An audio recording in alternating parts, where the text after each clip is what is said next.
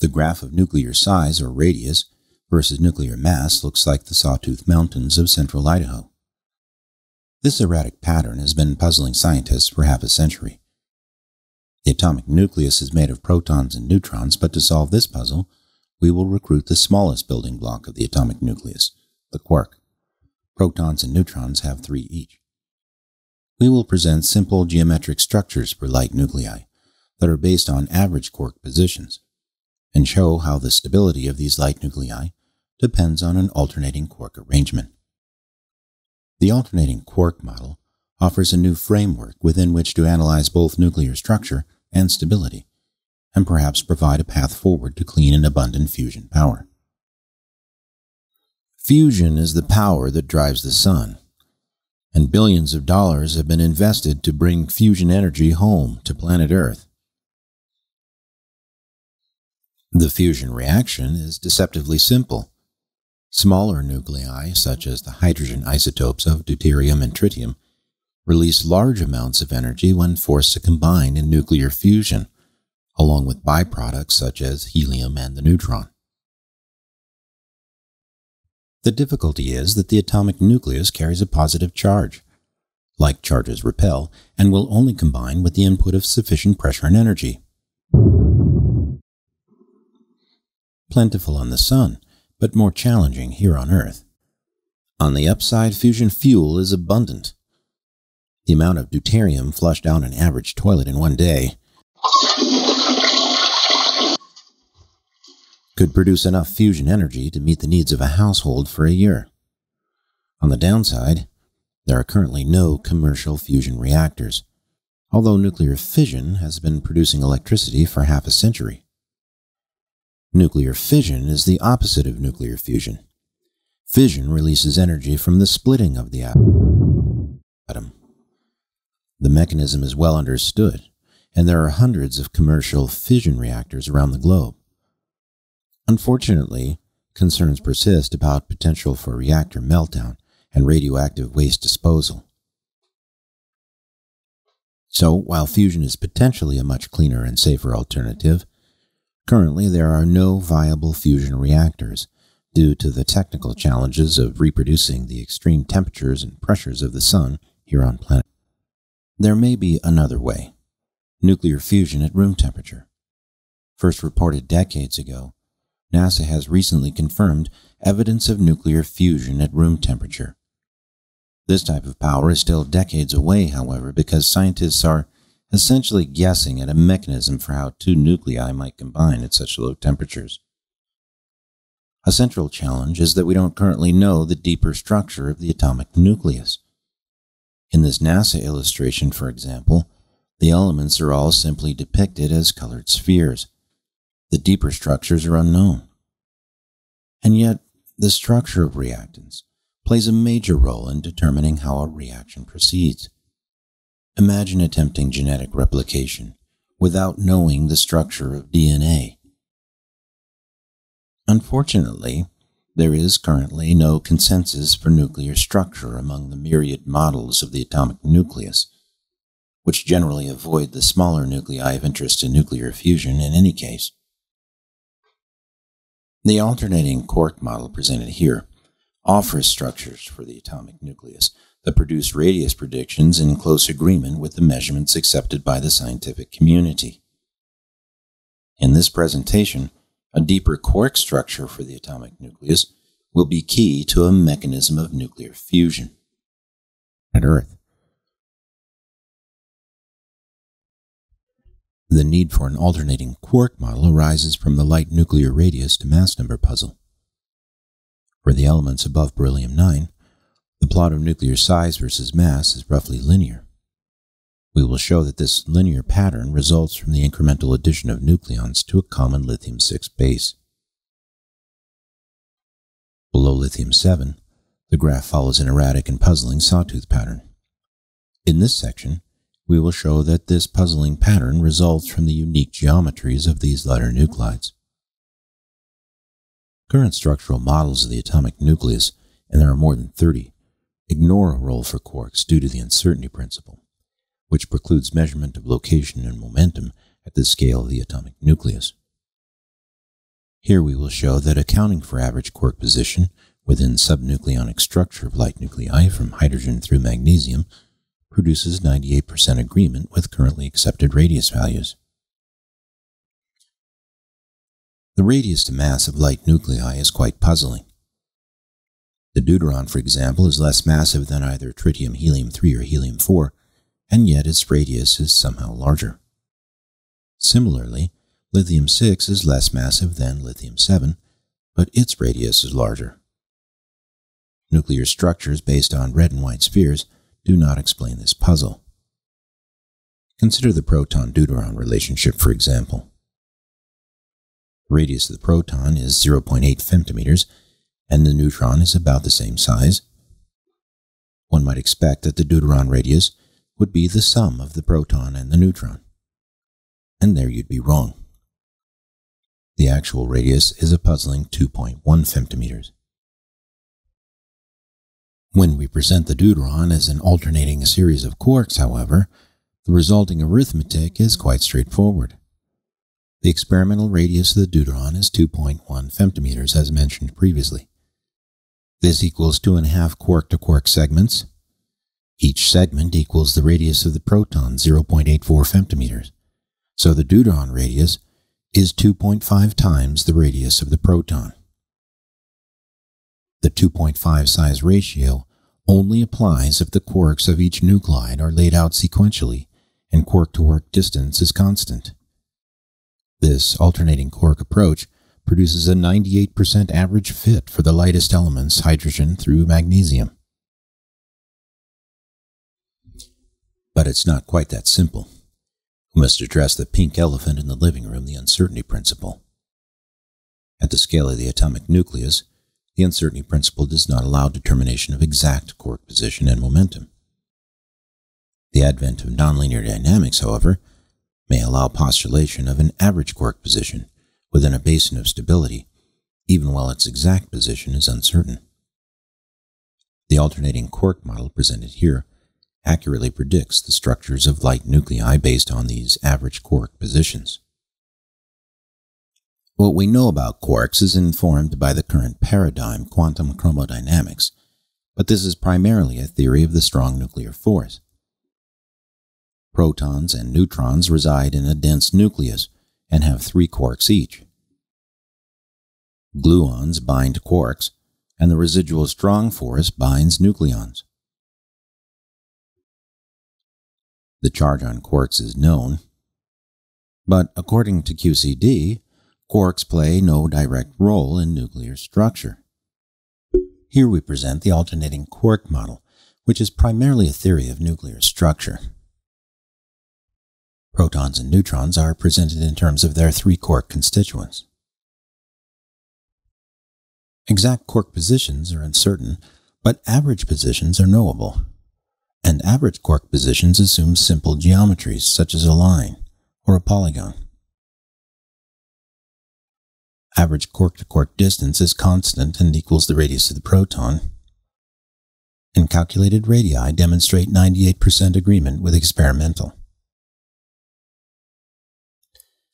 For example, helium-4 has 12 quarks, predicting a dodecagon structure. The radius is then calculated using the formula for a regular polygon having n equal 12 sides, each side equal to a, the radius of the proton. The predicted radius is 1.63 femtometers, a 97% fit with experimental. Direct evidence of nuclear structure is sparse. However, model-independent analysis of deep inelastic scattering experiments indicates a central depression within helium-3 and helium-4. This central depression is consistent with the proposed alternating ring structures for each.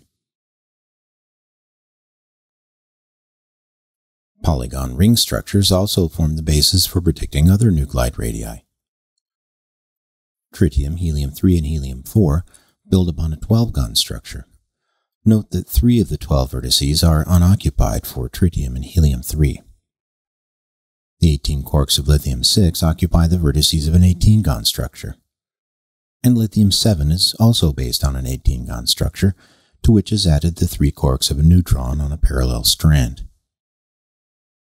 For asymmetric structures such as tritium, helium-3, and lithium-7, as well as the heavier nuclides, center of mass and axis of rotation must be considered, and the predicted radius is understood as the distance from the rotational axis to the farthest quark. Let's have a closer look at the dodecagon structures. Up and down quarks are red and green spheres, while unoccupied vertices are small white spheres. A proton is 2 up quarks with a down quark between, while a neutron is 2 down quarks with an up quark between. Thus, each quark structure may also be viewed in terms of equivalent protons and neutrons. The current quark masses may be used to calculate centers of mass, as indicated by the dot at the base of each arrow. The arrows themselves point to the farthest quark in each structure, and the predicted radius for each nucleus is the distance from the center of mass to the farthest quark. Within the alternating quark model, the 9 quarks of tritium occupy 9 of the 12 vertices of a dodecagon, while the remaining 3 are unoccupied. And this alternating quark structure yields a radius prediction of 1.88 femtometers, a close approximation to the 1.76 femtometer value currently accepted by the scientific community. If we instead arrange the 9 quarks of tritium along the vertices of a 9gon or nonagon, the calculated radius of 1.23 femtometers is too small. This is one reason why linking the same type of quark is not allowed within the alternating quark model. And if we arrange the 9 quarks in linear fashion, the predicted radius is too large by a factor of 2. The best fit structure for tritium is thus a U-shaped structure where quarks occupy 9 of the 12 vertices of a dodecagon. Similar reasoning yields the alternating quark structure of helium-3, which predicts a radius value of 1.97 femtometers. This is an identical match to the currently accepted RMS charge radius value, and superior to both the 9gon and linear geometries. Again, the best fit structure for helium-3 is a U-shaped structure, where quarks occupy 9 of the 12 vertices of a dodecagon. The dodecagon is the smallest ring structure within the alternating quark model. No smaller ring structures agree with experimentally determined radii. This suggests a limitation to the degree to which any 3-quark sequence may flex. The approximate limit equals the interior angle of a dodecagon, which is 150 degrees. In other words, the quark-to-quark interaction has a measure of laxity. This is important in understanding the structure of the next stable nuclide, lithium-6. Lithium-6 has 18 quarks. If these 18 quarks assume a regular octadecagon geometry, the predicted radius is 2.42 femtometers. This is smaller than the accepted value of 2.59 femtometers, but quark-to-quark laxity may explain the difference. The alternating quark model assumes a regular shape for lithium-6, but quark-to-quark laxity would allow oscillation and vibration to distort the structure, with the long axis of vibration perhaps approximating the accepted value.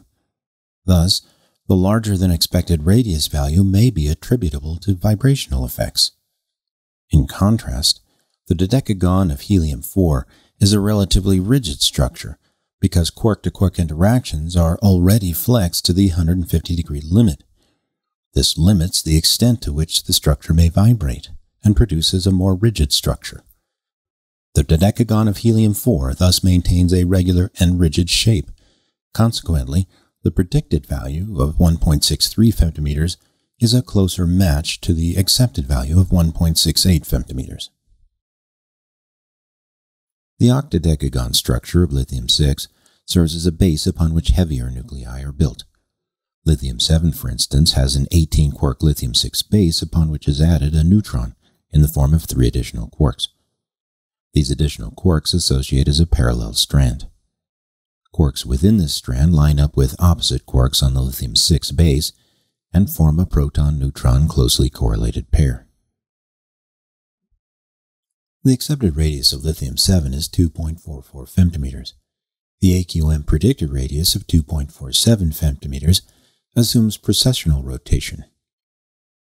This prediction is a close match to the accepted value of 2.44 femtometers. If instead we arrange the 21 quarks of lithium-7 into a regular 21 gon, the predicted radius of 2.82 femtometers is too large.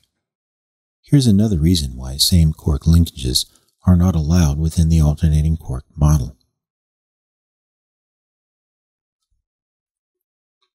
The size of a macroscopic object such as a baseball can be measured directly.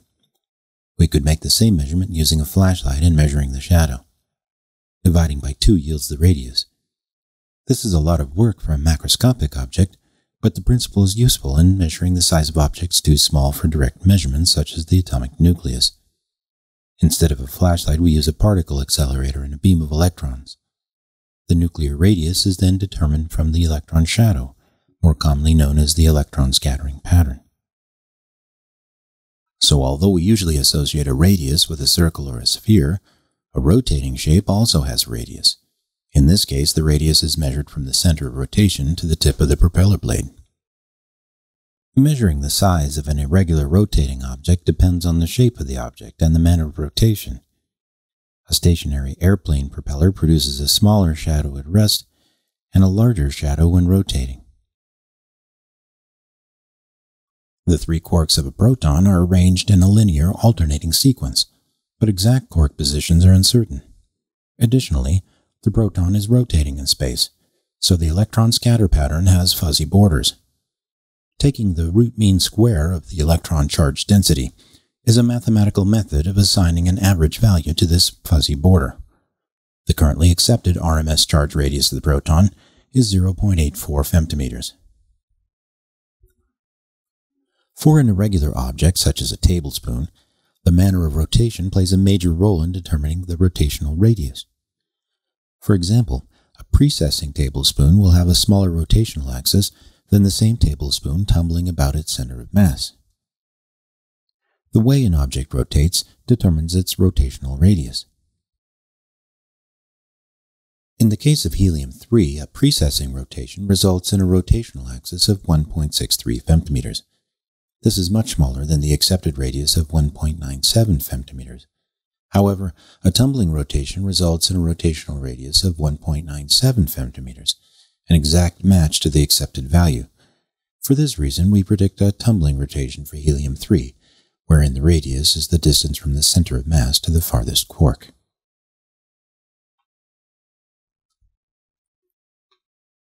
Here are the alternating quark depictions of the nuclei of the first 7 stable nuclides.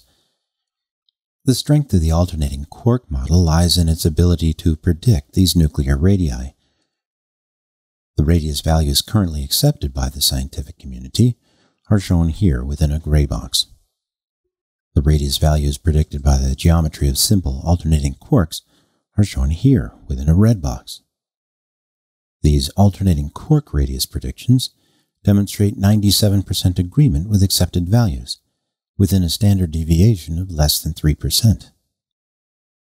Here is a statistical analysis of the alternating quark model compared with other ways of depicting the light atomic nucleus.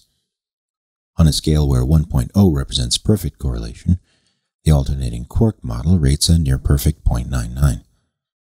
The most common depiction of the nucleus, with protons and neutrons as closely packed red and white spheres, correlates less strongly. And assuming the atomic nucleus is always a sphere, wherein the radius depends on the mass number A, demonstrates the weakest correlation. To summarize, the solution to the nuclear radius to mass number puzzle arises from the unique quark geometries of light nuclei and their highly variable radius predictions, and the erratic sawtooth pattern of radius to mass number is a direct result of these unique geometries.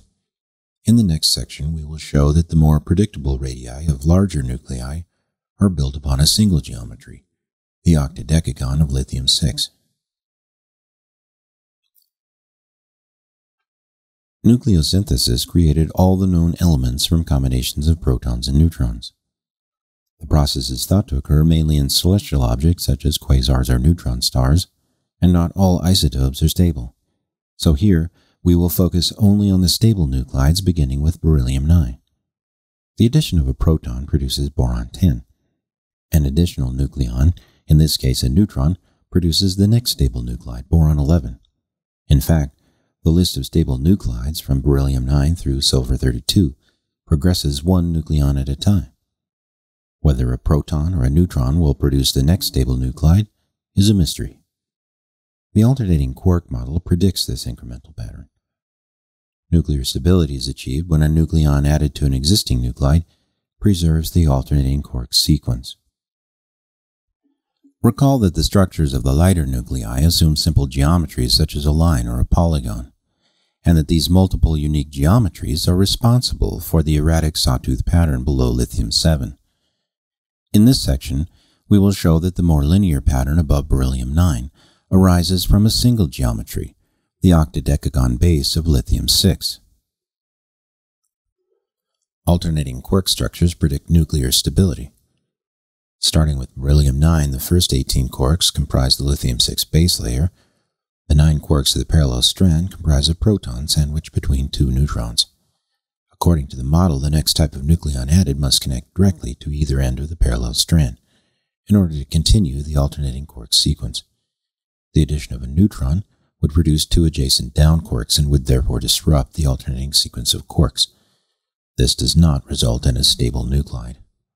A proton, however, preserves the alternating quark sequence and creates a correlated pair with a neutron on the lithium-6 base.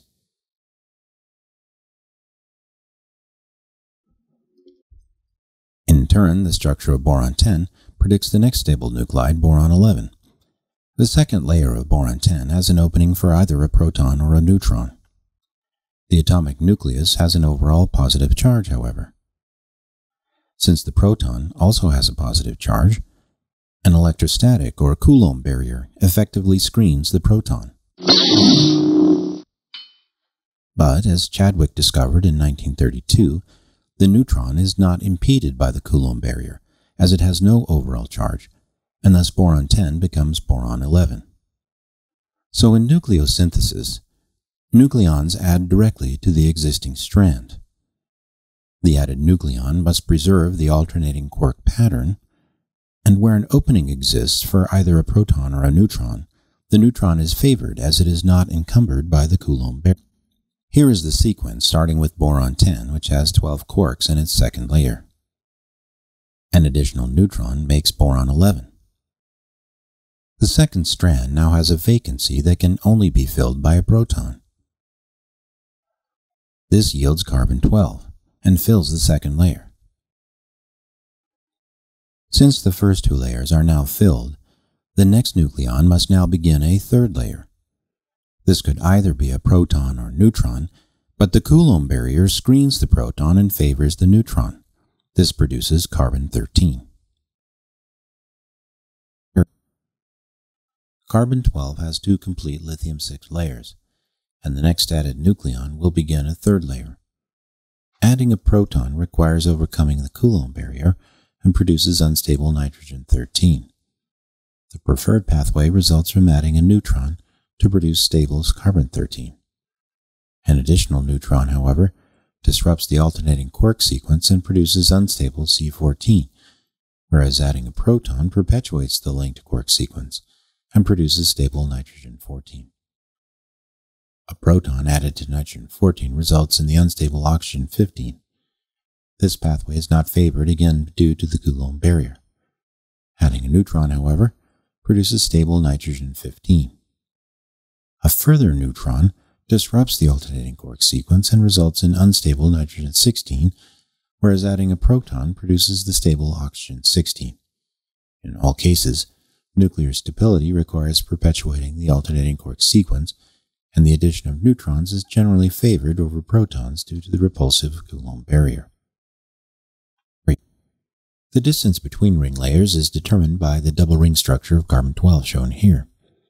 According to the alternating quark model, the distance between rings is set to exactly 0.9616 femtometers when its nuclear radius equals the experimentally determined value of 2.4702 femtometers, and the distance between linked quark equals the radius of the proton. The accepted radius of carbon-12 has the smallest uncertainty of the light nuclei. and the structure of carbon-12 exhibits perfect three-dimensional point symmetry. For these reasons, carbon-12 was selected as the standard for the distance between rings. Here. All of the following structures were determined using quarks. For the purpose of illustration, however, the nuclei will be shown here as equivalent protons and neutrons for the sake of clarity. Beginning with beryllium-9, quarks are added as nucleon equivalents one by one to assemble structural models for heavier nuclei through fluorine-19. Linearity above beryllium-9 derives from the incremental addition of nucleons to this common geometric base, as opposed to the various geometries that produce the sawtooth pattern of light nuclei. The alternating quark radius predictions resulting from these larger structures demonstrates 99% average agreement with accepted radii and a standard deviation of 1%.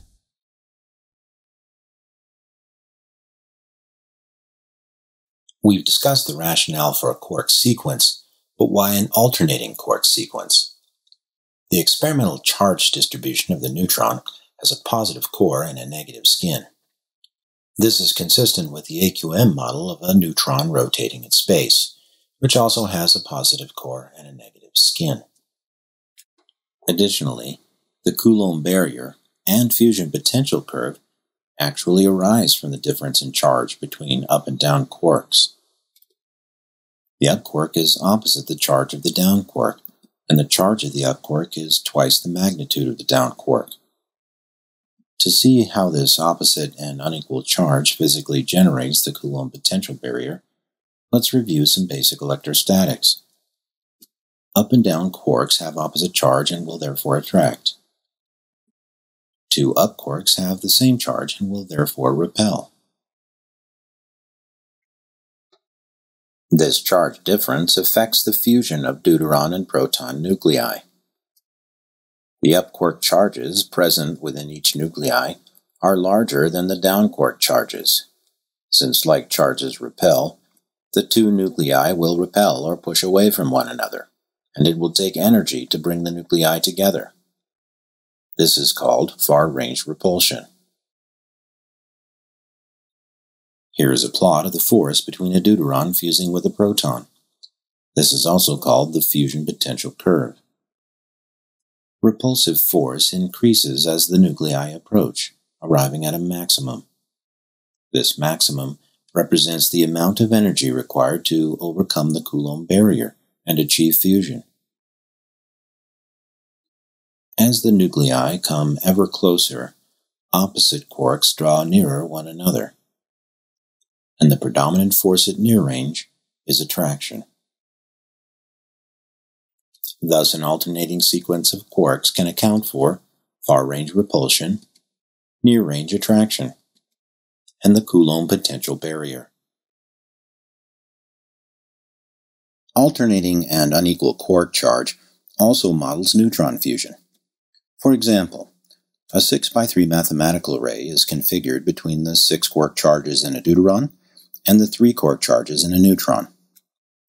Coulomb's law is used to calculate individual quark-to-quark forces, and the sum of the deuteron-neutron forces are plotted here.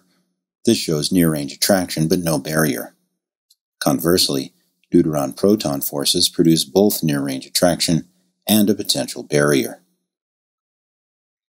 Additionally, an alternating quark arrangement accurately predicts the potential barrier height. The usual way of calculating the Coulomb barrier assumes nucleon point charge distribution. An alternating quark potential barrier assumes quark point charge distribution. Nonetheless, the results of each calculation are very similar. Although the alternating quark model is primarily concerned with nuclear structure, a geometric arrangement of charge does produce a unique force.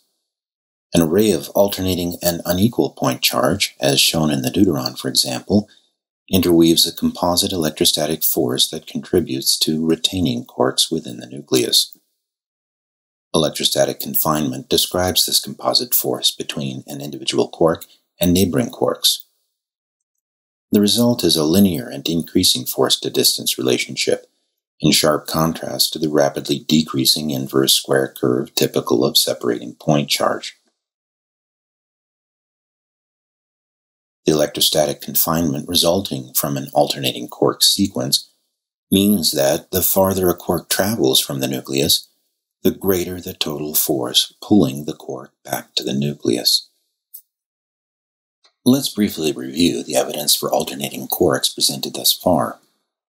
A neutron comprising an alternating sequence of quarks explains its positive core and negative spin. AQM models the fusion curve for both the proton and the neutron.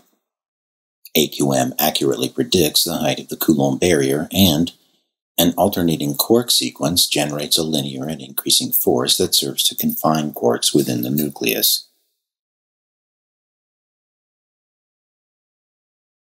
The electric fields that interweave the quarks of fusing nuclei can be modeled on the human scale using the magnetic fields produced by ordinary magnets. Both electric fields and magnetic fields are described within the electromagnetic fundamental force. Although the electric fields are significantly stronger, both types of fields follow the inverse square law, so the relative force relationships between magnet arrays is analogous to the force relationship between fusing nuclei.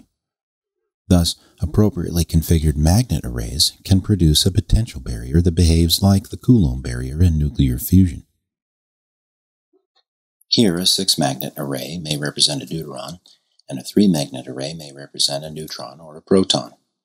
In these arrays, north magnets are configured to have twice the pull force of south magnets.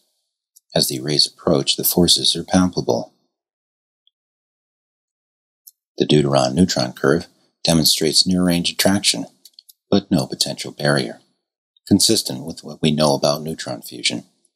Conversely, the deuteron-proton model yields both near-range attraction and a magnetic potential barrier. In the following illustrations, a magnet is depicted as an arrow pointing towards magnetic north.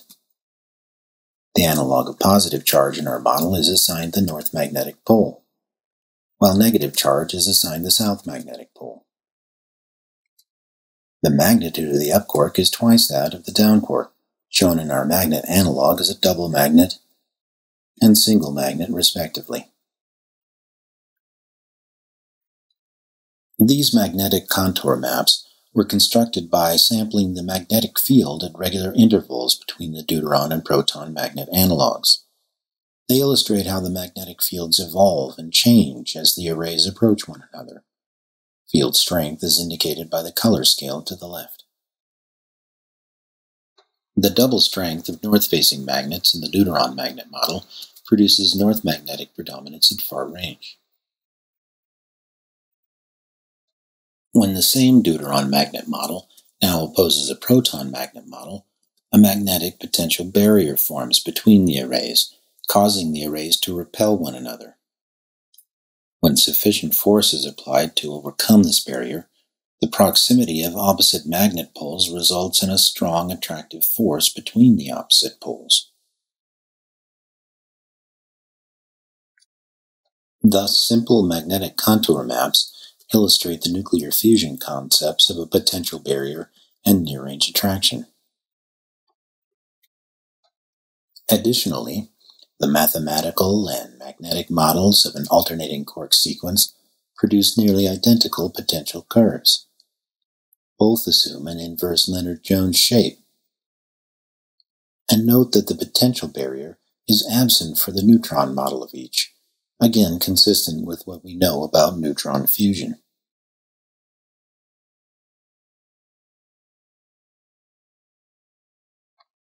Perhaps the greatest impediment to a quark model of the atomic nucleus is the uncertainty principle, which precludes localization of exact quark position.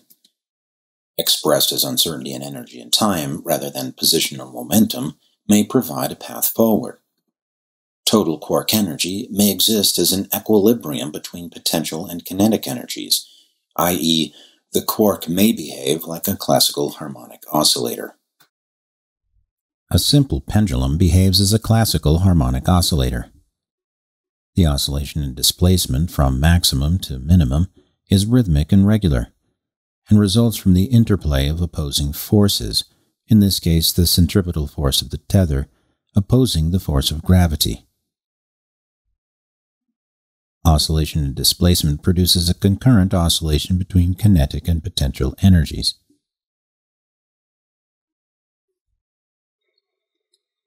A simple harmonic oscillator, such as a single pendulum, follows a predictable path. A double pendulum is an example of a linked harmonic oscillator, and the resulting behavior is chaotic. Its path is unpredictable. This chaotic path is confined to a basin of stability, however.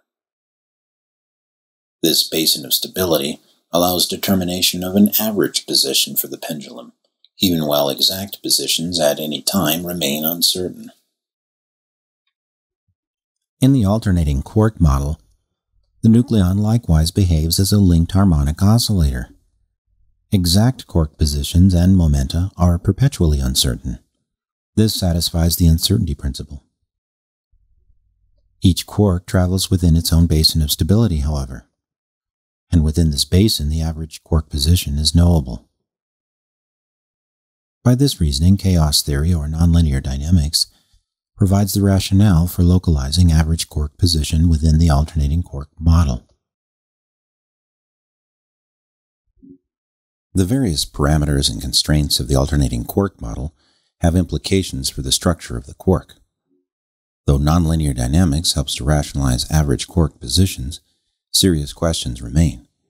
For example, the harmonic oscillation of the simple pendulum results from the interplay between the forces of gravity and the tether. But what forces are at play within a single quark? And if quarks are point charges, how do they maintain their distance? What difference in structure gives up and down quarks their unique charge? The smallest polygon quark structure is the dodecagon of helium-4. What is the role of quark structure in determining how much a sequence of quarks can bend? And what about the quark structure causes hydrogen-3 and helium-3 to assume their unique U shape? The answers to these questions depends on a deeper structure for quarks. Beta decay may provide a clue to quark structure. In this example, a neutron spontaneously emits a beta particle or high-speed electron to produce a proton. Perhaps it's not the entire neutron that emits the electron. Perhaps it's just one of its down quarks, which then becomes an up quark. This would mean that the structures of the down quark and up quark are similar, but differ by the presence or absence of an electron. Here is an artist's rendition of the quark as a classical harmonic oscillator. The yellow sphere is an electron, the red ring is an up quark, and the down quark is shown as an up quark that has captured an electron. This structure for quarks satisfies the conjecture from beta decay that an up quark and down quark may differ by the presence or absence of an electron. The neutron is a series of 3 linked harmonic oscillators and will lose a labile electron through beta decay to become a proton. The red toroid carries a positive charge and is common to both the up quark and the down quark. So while the charge on the oscillating electron holds neighboring quarks together, the repulsion between the parallel adjacent red toroids will maintain the distance between quarks. The beta decay of tritium proceeds by a similar mechanism. Tritium also has 2 labile electrons at either end of its U-shaped quark sequence. The loss of either of these labile electrons through beta decay and the subsequent shift of the remaining electrons produces helium-3.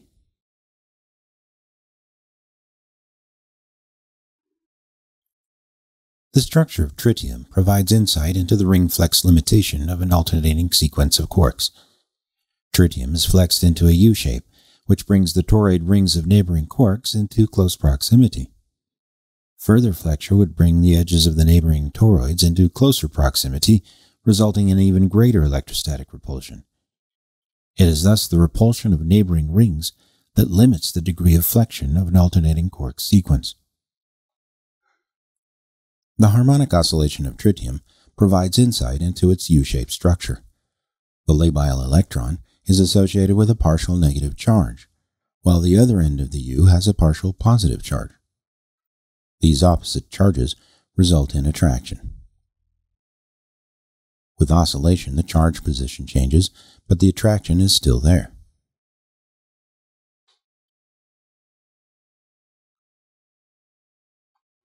Here is a summary.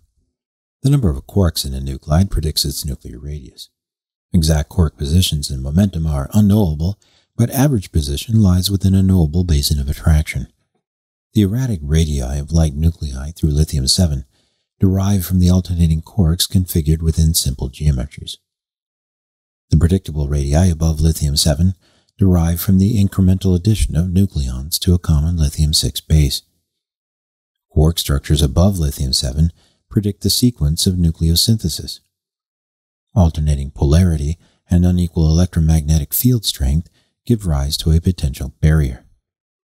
The alternating and unequal electrostatic quark charge sequences of opposing nuclides naturally generate a fusion potential curve, accounting for near-range attraction, the height of the Coulomb barrier, far-range repulsion. Nuclear fusion may be modeled from an alternating sequence of quarks arranged in a sequential array using Coulomb's law to calculate individual quark-to-quark forces. Nuclear fusion may also be modeled from the magnetic fields produced by appropriately configured magnet arrays.